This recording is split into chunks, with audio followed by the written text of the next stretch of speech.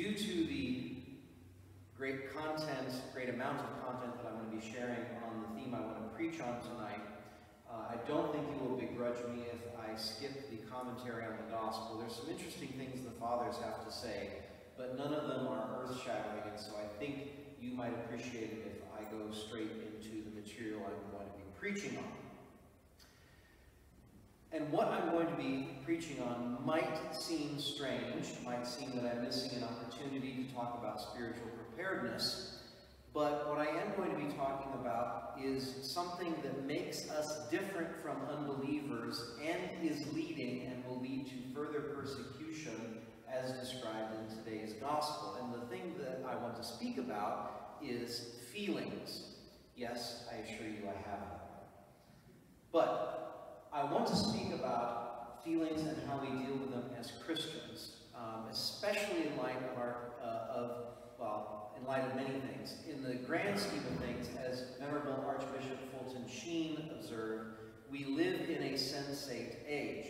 We are no longer governed by faith, we are no longer governed by reason, we are governed by feelings. And while it's certainly been the case since the fall that dealing with our feelings is difficult because it's part of the disorder caused by Adam's sin, we no longer live in a Christian society which helps us deal with it, and we are now seeing the full fruit of this rotten seed in our society. So let's start with a distinction. Distinctions are always important. Our feelings are both a spiritual and a psychological topic, but I want to make a distinction here on our use of the word feeling, at least in English. I don't think you have the same problem in Spanish, but in English, we often say, I feel about something, and sometimes we actually mean a feeling, a sentiment. And that's a very common use of that word. But sometimes we mean that we have a position, and we know that we've arrived at that position based off of experience or things that we know. But we can't articulate it, or we don't exactly know why we got there. And we call that a feeling, but that's really called intuition. It's really thinking, but you just don't know how you got there. It's more subtle than that. So there is a distinction there. I do encourage people to stop using feelings, and that's the word feeling in that sense, we're very clear. You don't feel that something is right or wrong. You know something is right or wrong, or you think something is right or wrong. You also have feelings, but that's not how we make moral decisions, among other things as well, right? So we want to clear up our language on that. So there is that use of the word, but we need to be clear that sometimes what we really mean is think. Now, this is both a spiritual and psychological topic, and I'm actually going to speak a little bit more on the psychological side, but obviously we need to look at this from the spiritual side as well. Feelings certainly have their place in the spiritual life, but like many things, they can be misunderstood and abused. As a general rule, emphasis on the word general, feelings follow, they do not lead in the spiritual life. What I mean is, there may be a feeling as a result of something spiritual, but we should not be evaluating or making spiritual decisions as a general rule based on how we feel. And the reason for this is very simple. On one side, God can, and often does to purify us, remove good feelings from spiritual activities and spiritual exercises in order to help us grow, to keep going without reward. And sometimes the devil can induce good feelings about things in order to trick us. And so they're not really reliable. Spiritually mature people, usually with the help of a director, can navigate it. But as, again, a general rule for most people, I recommend a good, healthy skepticism of spiritual feelings. St. Ignatius of Loyola in his spiritual exercises does a lot of work on this. That's a good thing to look at as well. Now, let's look at this psychologically and, of course, also spiritually. Emotional maturity is not the same thing as physical growth. One of the sayings that I heard years ago, which I find to be more and more true the longer I live, is that wisdom does not always come with age. Sometimes age just comes by itself. And it's the same thing with our emotions. Our emotional age and our intellectual age, etc., is not always the same as our physical age. What do I mean by emotional maturity? Well, it includes many factors, and again, to spare you, I'm only going to name a few of them so you kind of get an idea. It involves, for example, managing your feelings. It involves a healthy handling of stress. It involves empathy and self-disclosure, self-acceptance, and personal responsibility. Most adults are actually emotionally immature, at least in some way.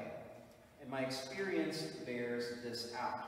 To speak in general terms, most adults are actually still like children or adolescents who have merely learned how to control their reactions so that they are not punished for their behavior by peers, employers, their wives, or the law.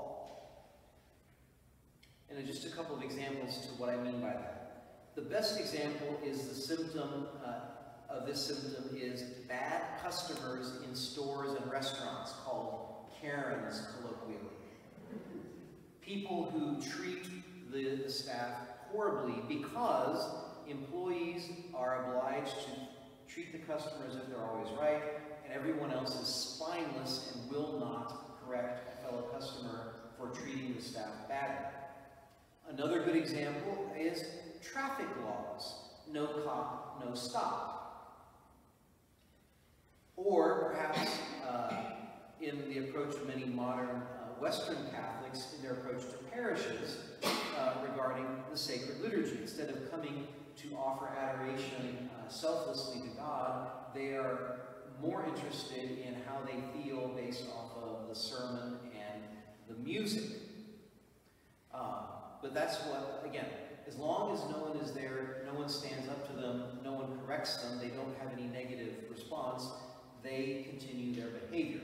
And it's very, very immature. Something that I will be quiet before I fall into sin. So, the reason that I know many people need to deal better with their feelings is because of the drug abuse that I'm aware of through my pastoral counseling and confessions. But I want to use two definitions of drugs. One is the one that you're probably thinking, and that is a chemical substance that's introduced into the body to feel better, usually to avoid physical or emotional pain. That's kind of a general understood definition. But I think that for spiritual purposes, we can also define a drug as any choice or activity which we do for the sake of emotional or physical pleasure in order to avoid emotional or physical pain. And again, my concern here is how common this is. How many people operate this way tells me that they do not have the emotional maturity to deal with their feelings, and therefore they are turning to drugs. Again, not necessarily fentanyl, but these other things in this second definition. What are some examples? I'll go through a number of these. Impure images and videos, and then 6 commandment sins by themselves or with other people. I'm keeping this rated G. You should know what the 6th commandment is. Okay? And if you don't know what the examples are, then I'm not going to teach you. Other very serious examples are the pharmaceuticals, which I just talked about, actual chemicals being used. These are some of the more gravely sinful. But you can also see this in likes on social media, likes and followers. We've got people and subscribers, right? Alcohol, and I have to add the caveat here, because too many women tell everyone that they're not allowed, that no one's allowed to drink just because some people don't know how to control themselves. Alcohol is not the problem, it's the abuse of alcohol that's the problem. Any problems with that, come to me, I can referee that. Food is a huge one. Food is a huge problem. Praise, attention from others, adrenaline-inducing activities or media, scary movies or action movies kind of thing, and even No elbowing, husbands, please. Shopping can be used this way. But people can do other everyday activities as well. Working out. There's a young man who came to me after the noon Mass asking me to clarify, which I greatly appreciated, and I ask all of you to do the same thing. There's a lot of material, and everyone's different, but I need to get it out there so we can start talking about it. But he had some questions for me, and clarified it, and it was very good. But working out, shooting, fishing, any other recreation that people do can also be, if done inordinately, can be used as a drug. Even prayer can be a flight from pain. And I don't just simply mean in the sense that we should turn all our pain over to the Lord. I mean an actual escape instead of dealing with it. Now, obviously, not all of these things need to be stopped. You know, the young man does not need to stop working out, but he needs to understand that it should not be at the expense of dealing with his feelings. We have to be conscious of how we use these things. And so the bulk of what I want to say tonight has to do with dealing with our emotions as Christians, beginning with the very important fact, everyone listening who have not been yet, emotions are not evil. They are part of who we are, part of who we were created by God, and like all things, they've been distorted by sin. So feelings are not sins. Don't come to me in confession and say that you felt angry. Jesus felt angry. What you need to say is, I got angry and hit my brother. Now, there's the sin, right? That's the distinction. Feelings are not sins. There's no such thing as a bad feeling.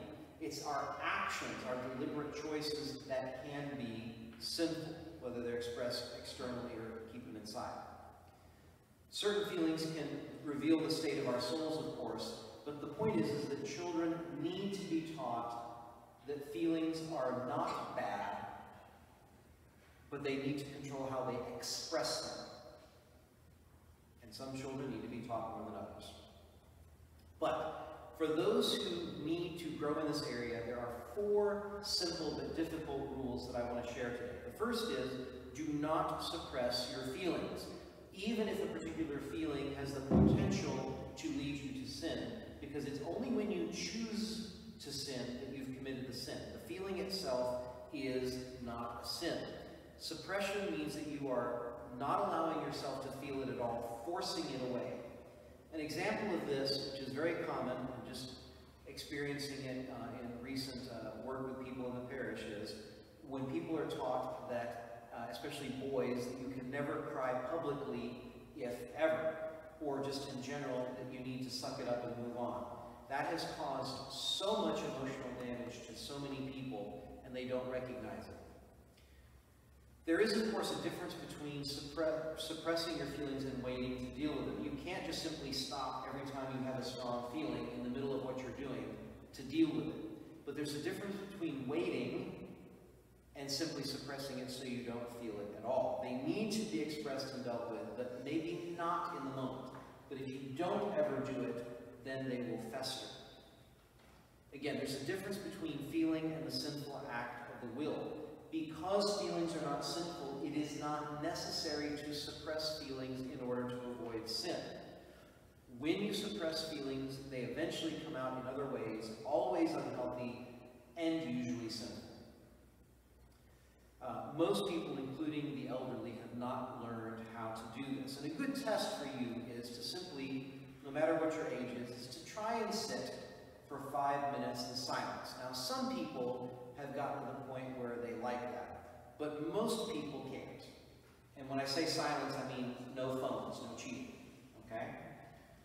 They can't sit with themselves, they can't sit with their feelings, and therefore they have to turn to these drugs. And again, I'm using the general use of the word drugs.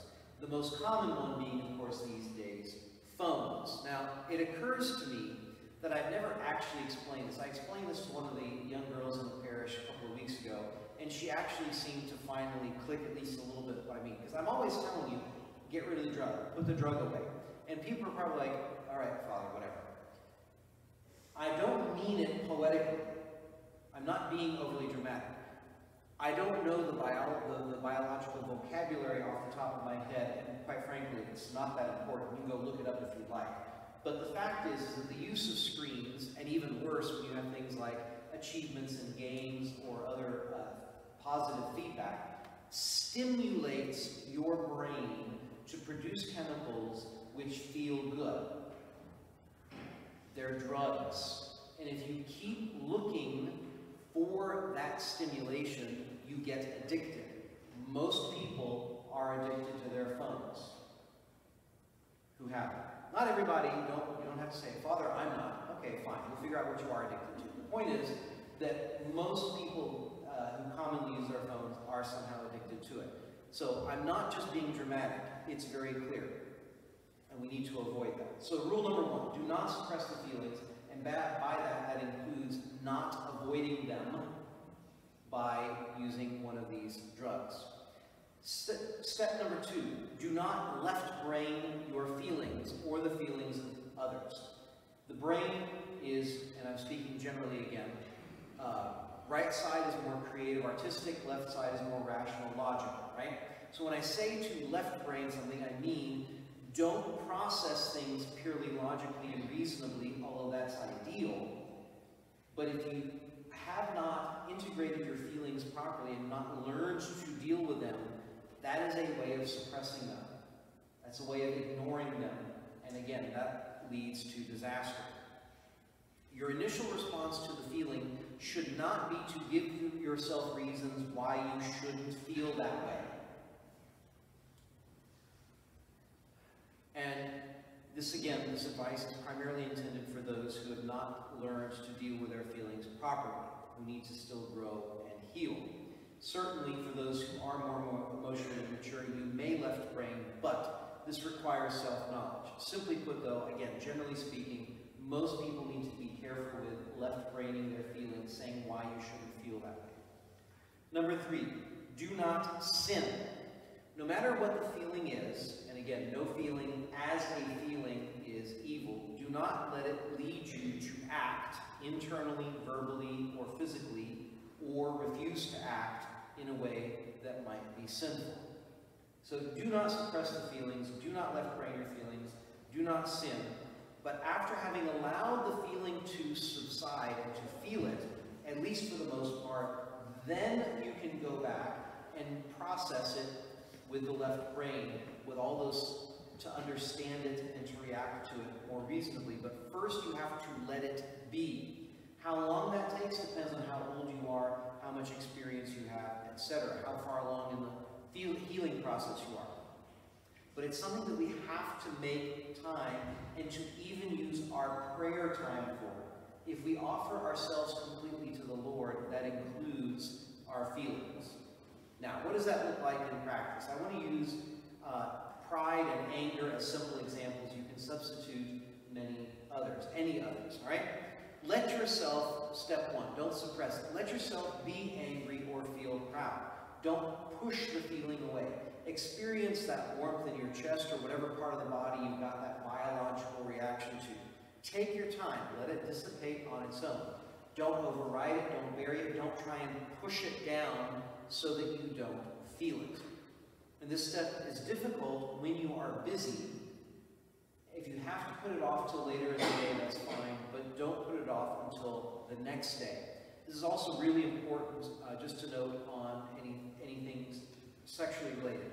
Obviously, deliberately entertained thoughts and actions are, of course, gravely sinful, but not the feelings necessarily themselves. And this is particularly true for anyone who is struggling with things like same-sex attraction or transgenderism or whatever else it is. That has to be dealt with properly, or it goes very bad. So, number one, you don't suppress the feeling. Number two, you are not to left brain it. So, do not immediately respond to that feeling of pride or your anger with all those phrases that you've been taught. You have no right to be angry. Or, you are nothing without God. What do you have to be proud of? Those are absolutely true and absolutely not helpful as an initial reaction. In other words, a reaction that tries to suppress it. So ignore these words until you've allowed yourself to feel the feeling and integrate it.